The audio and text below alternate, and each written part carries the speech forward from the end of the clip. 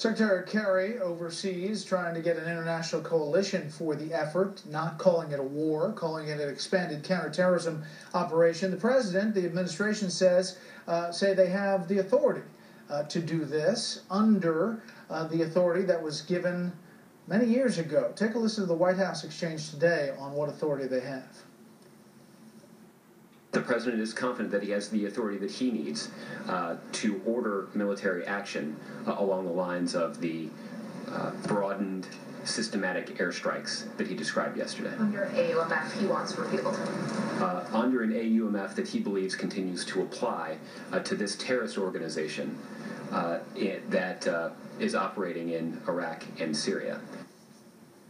Well, this is the same authorization the president talked about at a speech at the National Defense University May 2013, in which he said needed to be repealed and changed, refined, this mandate. He said he will not sign any laws designed to expand this mandate further because it's old and this war, quote, needs to come to an end.